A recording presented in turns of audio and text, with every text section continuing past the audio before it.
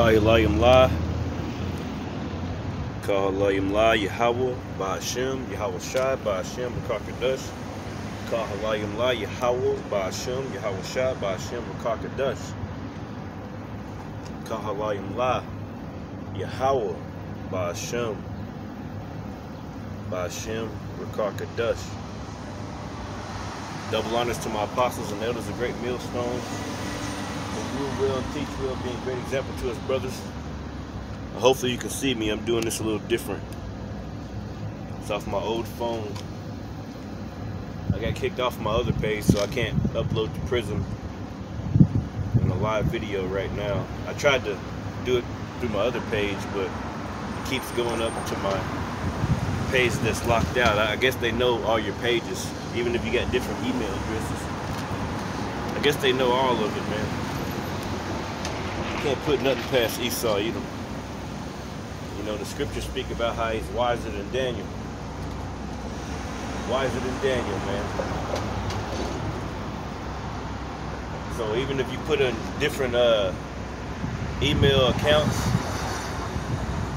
it still links up to your page still on Prism. You know, I don't know why. I'm trying to create a whole new page with a whole new email so I can, you know, go live on my second channel, which is Zakar Kassad, Prophecy and Promise. It's the second one. But they won't let me do that, so I'm just going to have to go live and just eat the data and hopefully upload it through Wi-Fi later on. I'm just going to go into a few things, man. First and foremost, all praise, honor, and glory to Yahweh, Ba'ashem, Yahweh Shai, Ba'ashem, Rakakadosh. Double honors to my apostles and elders, a great millstone, who rule well, teach well, being a great example to us brothers. And peace and salutations to the hopeful elect individuals scattered abroad. Okay? Peace and blessings to the hopeful elect, risking their life and their freedom to preach this truth, man. Out here on the highways and byways, every weekend, day in and day out throughout the weekdays, Tuesdays and Thursdays, Fridays, and still come out on Saturdays. This is for you. This is for you people on this chart right here. Okay? I'm gonna make this, you know, we're gonna bring this out every single time, man. The 12 tribes of Israel, scattered abroad. Okay? Judah, which is the American blacks. Benjamin, West Indian blacks. Levi, the Haitians. These are all the children of the Lord, man. Judah is the tribe that the Lord came from. Our Lord, who you call Jesus Christ, his name is Yahweh Shai. Yah meaning he, and Yahweh Shai meaning deliver. He delivers. Yahweh Shai in the ancient Paleo Hebrew. See, his name couldn't be Jesus because the letter J wasn't invented until 1524.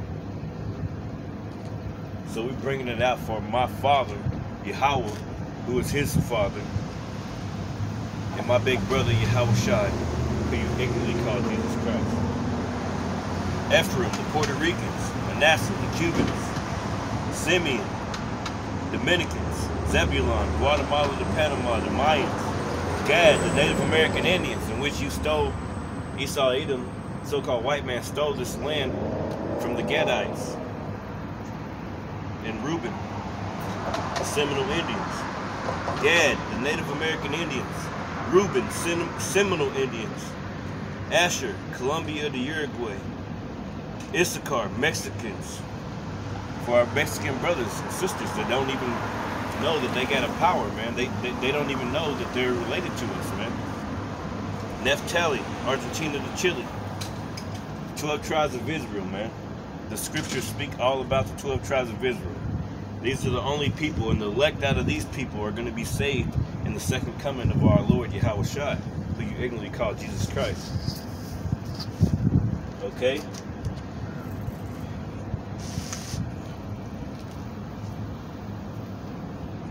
And I got some notes. I just want to start off with some of my notes. I've been waiting for a long time to bring some of these notes out. So let's just hope that the Spirit leads us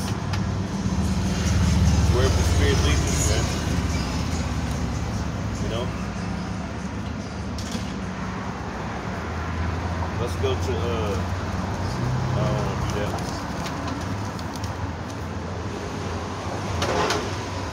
I'll start off right here then.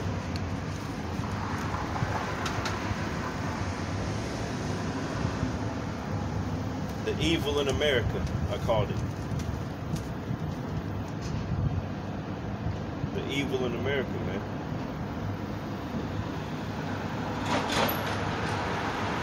You got all types of things happening in this world, man. You know, we have war going on with Russia. You know, America's at war, really. You know, they giving all these bombs and different ammunition to Ukraine, when in reality, you're really going to war with Russia too. If you're providing them with bombs and things that can kill them, that means you're at war with them also, no matter what the media says. See, we're not looking into the media. We're looking into history. We're looking into prophecy. I'll start off at Psalm 64 then and see where that leads me. Let's go to the book of Psalms. Psalms chapter 64.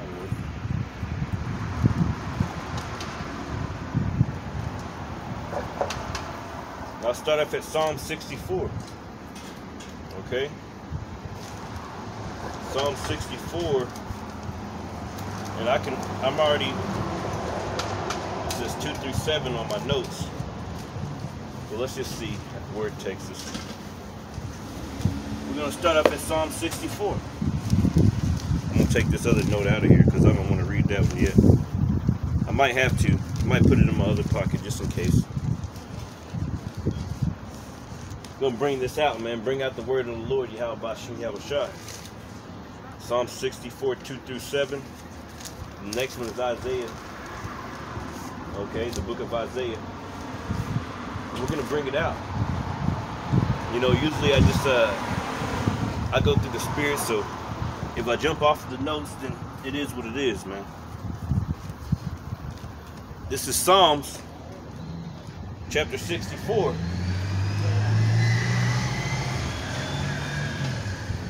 And I'll start at 1. It says, "Hear my voice, O God, in my prayer, preserve my life from the fear of the enemy."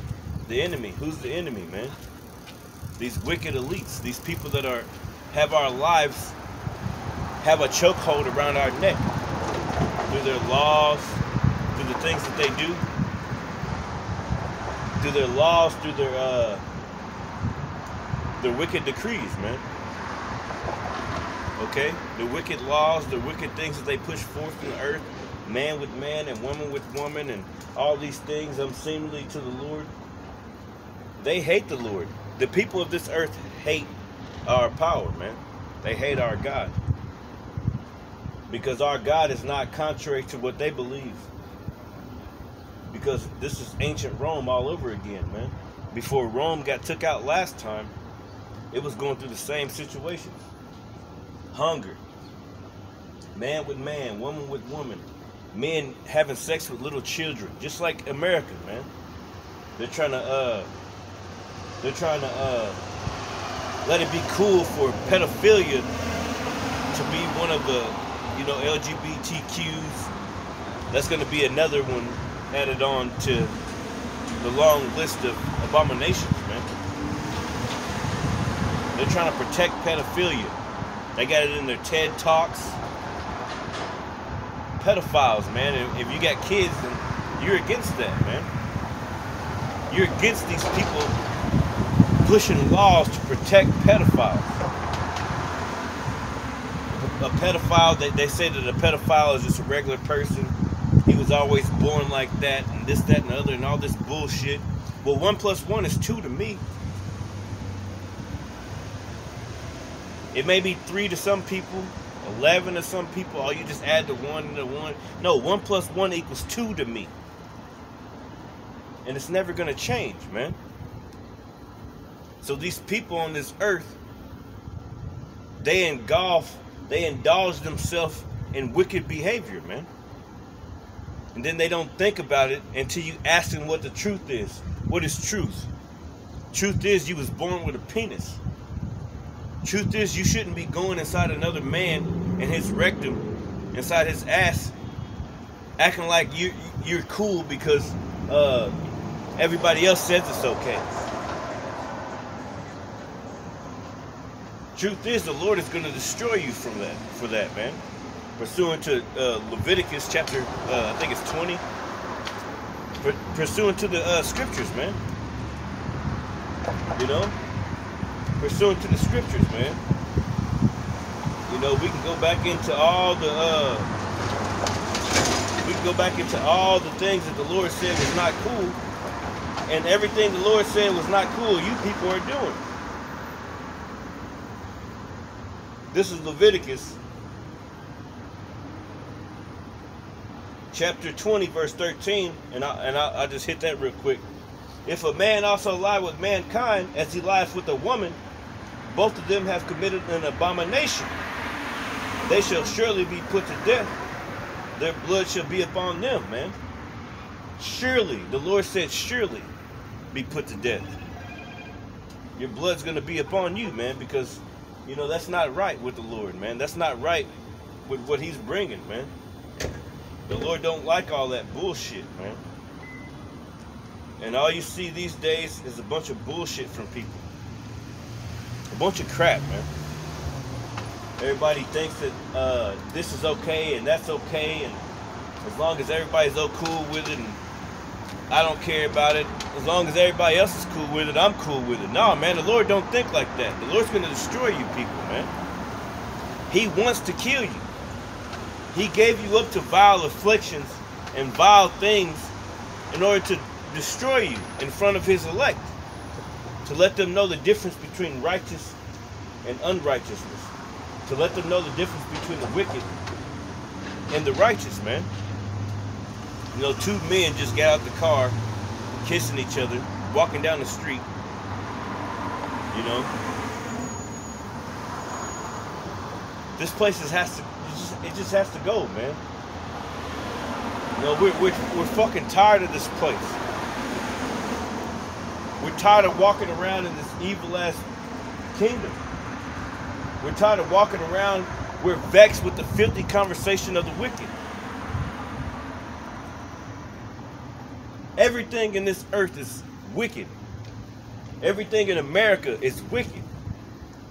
This is Psalms chapter 64, verse 2, and it says, hide me from the secret counsel of the wicked.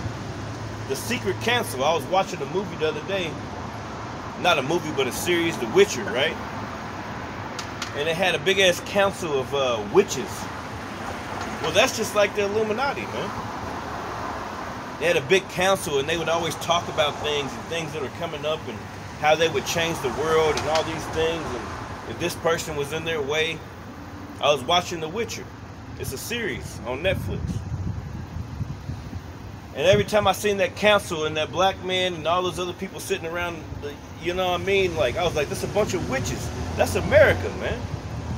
That's what they do here in America. A bunch of witches and warlocks sit around a round table and think about how they can manipulate your minds into thinking that the things that are against the Most High are the good things. They want to manipulate your mind into thinking that all these things are the good things of the earth. But these things don't bring forth life, man. 1 + 1 is 2, right? Say if you had a bunch of women on the island, how are they going to produce babies? But Esau Edom is making it to the point where these days he's changing it up. He's like, nah, I'm going to put organisms and these things inside of men so they can have babies also.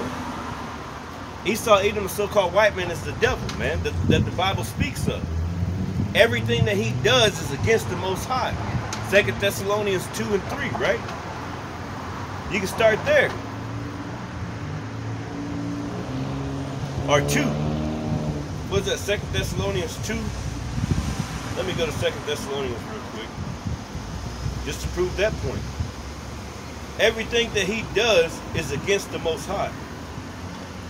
Everything that he does is against the Lord, man. Everything that he does, man. He's against the Lord, our power, man. He's against the Lord, and he's not caring that he's against the Lord. He don't give a fuck if you know, if you care about it or any of that. He don't care. He don't care what you care about, man. You know?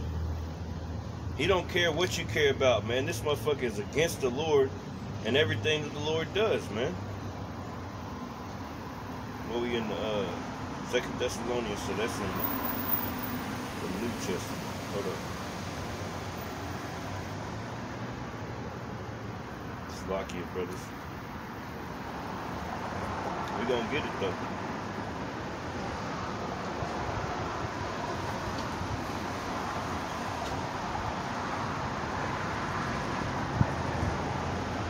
You know.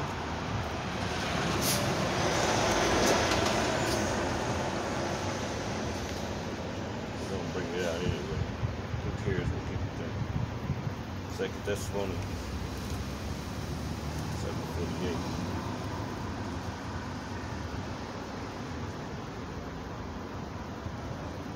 The book of Ephesians.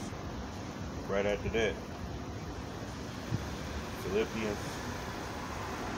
Right after that. 1 Thessalonians. Let's get 2 Thessalonians.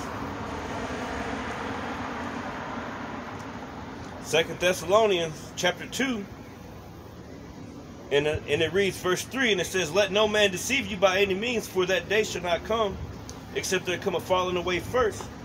Okay, and there's been a falling away, man. All these people have fallen away from the Lord. They don't think about the Lord. They don't pray whenever they go to breakfast or lunch or dinner. If you bring the Lord up to them, they'll get mad and they'll start saying all types of weird shit like, "Oh, you always talking negative and all this other stuff. Why you got to talk about God all the time?" That's because this world is ruled in wickedness, man. And light has come into the world, man. So these people hate darkness because their deeds are going to be reproved by the light, man. Who's the light? Yahweh Shai, who you ignorantly call Jesus Christ. That's our light, man. That's the only one we need. It's Yahweh Shai. 2 Thessalonians 2:4, it says, "Who opposeth and exalteth himself." Who is himself? Esau, Edom, the so-called white man. That man of sin that's being revealed, man. In 2 Thessalonians chapter 2 and 3. Verse 4, "Who opposeth and exalteth himself above all that is called God, or that is worshipped, so that he as God sitteth in the temple of God, showing himself that he is God." And that's what they do. They show themselves that they are God. Yo, I'm God, man. I can make the blind see again. I can make a man who doesn't have a baby have a baby. I can make the man that way. I can make the man just like the female. Put her organs inside of him so that he can have a baby. I can do these things. Through their science, through all their bullshit, man. You know? Verse 4, 2 Thessalonians chapter 2, verse 4, "Who opposeth and exalteth himself above all that is called God, or that is worshipped, so that he as God sitteth in the temple of God, showing himself that he is God." Okay? And that's what they do. That's what they do all the time. This is Psalm 64, verses 2, and it reads, "Hide me from the secret counsel of the wicked." Those are those wicked people, man, that oppose everything that's above the that's the Lord, man. Those wicked people. It says, "Hide me from the secret counsel of the wicked, from the insurrection of the workers of iniquity, who whet their tongues like a sword, and bend their bows to shoot their arrows, even bitter words, that they may shoot in secret at the perfect. Suddenly do they shoot at him, and fear not. They encourage themselves in an evil matter. They commune in laying snares privately. They say, who shall see them?" They commune meaning they get together and laying secret traps for the Israelites, man. They lay secret traps for us. Secret traps, man. They commune and line snares privately so that they can seek out the poor, seek out the righteous, man. You can go to the same thing in Wisdom of Solomon chapter 2. And it's going to tell you about how they think towards you, man. They say, oh, this dude thinks that he's the son of God. Let's prove his worth. Let's prove what he's talking about. Let's prove that he's the son of God. Because we know that we're not the sons of God. Esau, Edom, they know that they're the devils, man. They know that their system and their economy and their whole situation is about to get knocked down, man. Psalm 64:4, that they may shoot in secret at the perfect. Suddenly do they shoot at him and fear not. They don't fear. They don't fear that they're shooting at the perfect, man. They don't fear that the Lord is going to come back and destroy him, because it's already written that he's going to destroy him. They're like, man, fuck it, we're going to die anyway. This is what Wisdom of Solomon says, man. Let me just get that. Because they know that they're going to die anyway. They know that they're nothing like us. This is Wisdom of Solomon, chapter 2, verse 1. It says, for the ungodly said, reasoning, the ungodly. Who's the ungodly? Job 9:24 reads that the earth was given into the hand of the wicked. And if we go back to the accounts in Genesis chapter 27, I think, whenever Esau was blessed with the sword and Jacob was blessed with the fruit of the land, you know, Isaac told Jacob that he would actually, you know, he would have the birthright, man. So Esau, Edom, their land's gonna end, their kingdom's gonna end, and Jacob's he has hold of his heel right now, man. They know that we're coming up. Why do you think they overturned the Roe versus Wade thing, man? Because they know that their women they're deleting a lot of babies, man. You know, because they like a lot of black men. So those young white women are dating those black men, and they busting off in them way too much for the white men. To the point where they gotta overturn this thing. They're like, nah, we was trying to kill black babies, but now we killing more white babies than black babies, man. No, we gotta stop this shit, because we want one pure race. Just like the woman that you so-called black women, you take your babies to, you hurry up and have a baby, and you have abortion the next day. Oh, I'm pregnant. I'm going to get my baby and throw my baby in this dumpster or some plastic box so that I don't have to worry about it all. You're going to live the rest of your life in torment, man. Unless you're just an evil-ass, witch-ass bitch, man. How many kids have you killed, man? How many children have you went and dropped off in that box down there, man? See, this is the condition of the battle. This is what we fighting against, man. That's why these people, they see us more with the white women than they see us with the black woman, man. You know, because the black woman, she has a mouth on her. She's a witch. And thirdly, she don't care about her children, man. She'll treat the children like they're the dad. She'll treat the children like they're the dad, man. Like, hold up, you evil as hell, this, that, and the other. Whooping the hell out of the kid. Throwing the kid in a freezer somewhere. Killing the child. Doing all types of evil shit, man. Because she's wicked. And she has animosity towards the dad. So if she can't get to the dad, then she's going to take it out on the kid, man. And that's how you bitches are, man. And all you bitches gonna die real soon, man. The Lord is coming. And he's gonna destroy you women. And you women gonna be in the streets looking for a real man.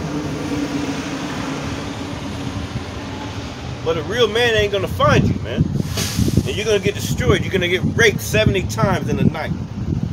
70 different penises up in your ass, man. You're gonna be dead.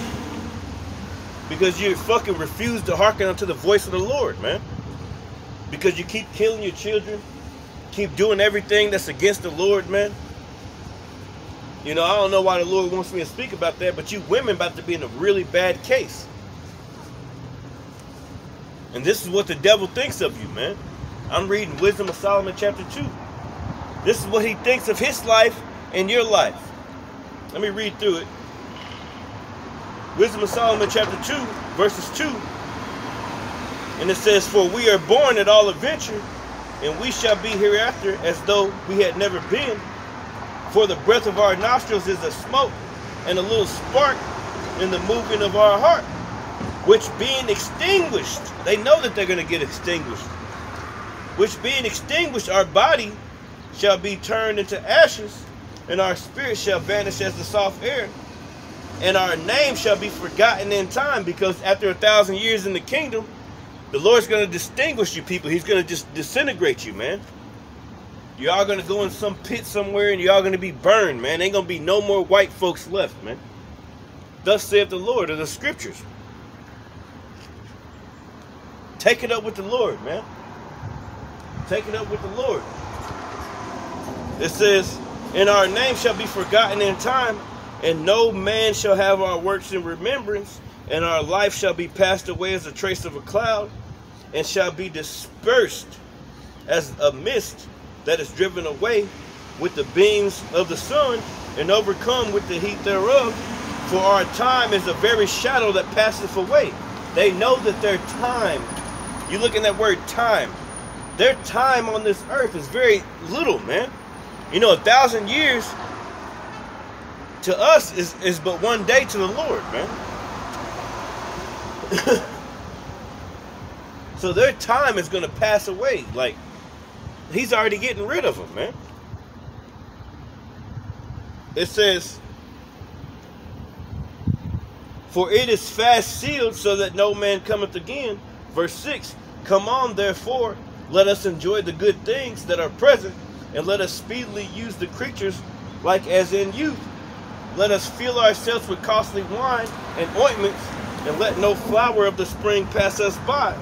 Let us crown ourselves with rosebuds before they be withered, like you are. You crackers, you white folks are withered, man. You're withering away.